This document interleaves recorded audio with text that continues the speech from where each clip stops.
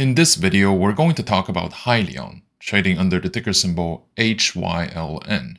We're going to cover the price action over the past few days, the company itself, and the recommendations regarding buying, holding, or selling the shares. If you would like to see more stock analysis videos, please like, comment, and subscribe to my channel. But before today's video begins, I'd just like to clarify a few things about the timing when my videos are recorded, uploaded, and how much they react to the latest market updates. Those are prepared, recorded on the day before and scheduled for the next day. If there are significant and volatile movements during the trading day, they will not be reflected in the video itself.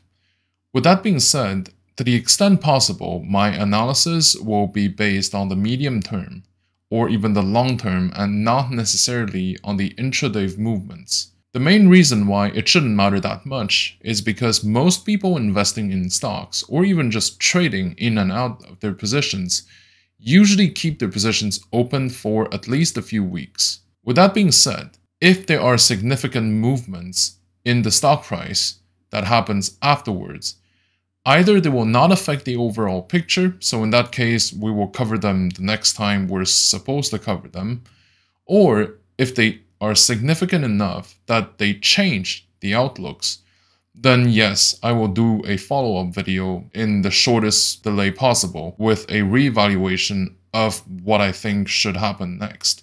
Hyliion is a startup company operating in the electric vehicle sector founded by Thomas Healy in Cedar Park, Texas. It specializes in the electrification of long-haul trucks, and what separates the company from other EV startups is that other than the fully electric vehicles that it is developing, Hyliion also proposes to install an add-on to the existing fleet of trucking companies so that they can use the alternative energy resources without replacing their fleet. Hyliion has been one of the more popular EV companies back in 2020 and attracted a lot of retail traders to buy the company's shares. So far, Hyliion has been able to stay away from the negative news that some other companies unfortunately fell into, and as a result, its reputation remained mostly intact, independently of what the company's stock price is trading at. The market cap of Hyliion is currently at $1.2 billion, and the enterprise value is at $1 billion. The market cap is the price tag financial market is willing to evaluate Hyliion stock at, with the consideration to its future potentials as well as the short-term fundamentals. The enterprise value of the company is the net result of the company's assets once the debts are paid off. Usually, the market cap is bigger than the enterprise value, but sometimes there may be exceptions due to the fact that a company may be highly leveraged or under a lot of short selling pressures. The quick ratio of Hyliion is 27.53. The current ratio is 27.53 as well, and the debt over equity is 0.01. So Hyliion is a fairly liquid company with minimal leverage, which is a good news for us. The average trading volume of Hyliion has been 3.3 million shares, and the daily volumes over the past few days have been 1.9 million shares, 3 million shares, and 2.7 million shares. The 1-year beta of Hyliion is 0.83. Its 52-week high is $27.30, and its 52-week low is $6.75. Now, let's also talk about the options market for Hyliion. In terms of volume and interest, the options market seems to favor the put option side. Generally speaking, the put options mean that the market expects a pullback or downward trend, whereas the calls options give the market a sentiment that the prices will go up. The key strike prices where there seems to be the most interest are at $6.50, $7.50, and $8. Now, for many people who have been following the ups and downs of Hyliion over the past year and so, I think that it's fair to say that many of us are puzzled by the ongoing downward direction the stock seems to be going for some time now. Because frankly, there is no actual significant reason that I can think of that are obvious enough for us to justify the share price. The one thing that I can think of is not necessarily what the company does or how the company is doing, but rather the behaviors of the investors. We have to remember that ultimately, Hyliion sold its shares to raise capital, and the price evolution of the secondary market doesn't really affect the company per se. I think it's more a question of supply and demand, because investors who used to buy Hyliion shares probably decided to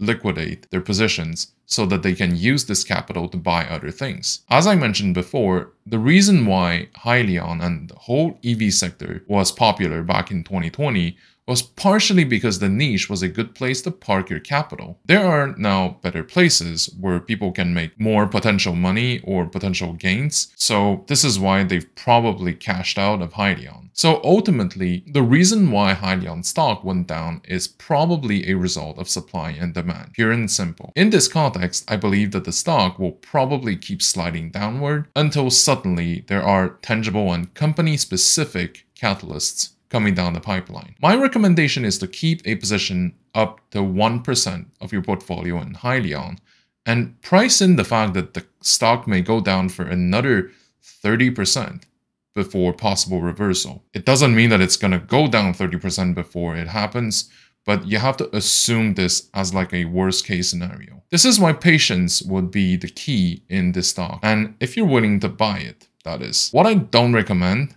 is to short the company because the price is going down. Because there's nothing suggesting that the stock will never have any significant catalysts ahead of it. Actually, all the opposite.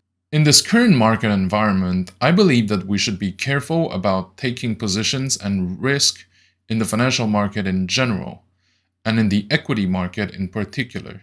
Because over the past decade or so, the financial market has been living with the help of newly created capital from QEs, resulting in a massive increase of asset prices and the corresponding decrease in their yields. And the low interest rate also contributed to reinforce this phenomenon because the financial sector would see its profit margins reduced and in turn keeps the returns of other sectors and employees low as well. At the same time, the market doesn't represent the real economy, and the real economy doesn't get reflected in the price of different securities. The market is a game of supply and demand, which will depend on a number of factors, not just the fundamentals. If the asset prices only depend on the fundamentals, then their performances in the Northern Hemisphere would have been more than mediocre, because things have been mostly stagnant over the years. A few things can explain why asset prices managed to remain high despite the stagnation of the underlying businesses. The first one is that over the years, there has been more money printed by different central banks to support their own economies. But because that money is distributed to banks and expected to loan to businesses to create more jobs, and that in fact there aren't that many opportunities out there, this money became capital that travels around the world and went into the huge financial melting pot. The QEs are now wrapping up in many countries, so I don't think that it'll remain as the main driving force over the next couple of years to keep the asset prices up. But it's compensated by the arrival of new capital from different regions to North America because it's perceived as a safe haven for investors.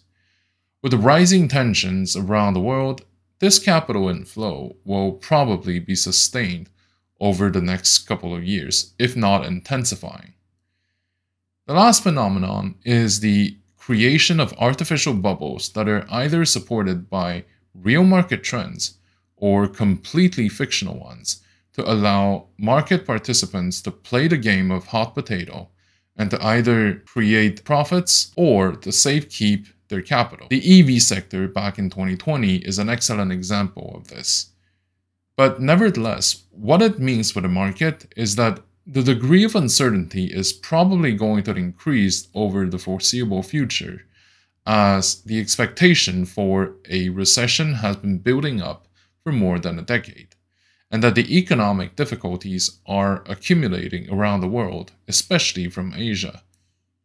What this means for the market and for us is that the volatility is supposed to increase over time, which will provide opportunities to make a profit or to incur losses, depending on the timing and risk management. Another thing to note for this period of time is that we have to be very careful about having shorts. It's already riskier than having longs because the losses of shorts are not limited, right? Because there's no limit in terms of how far the stock can increase.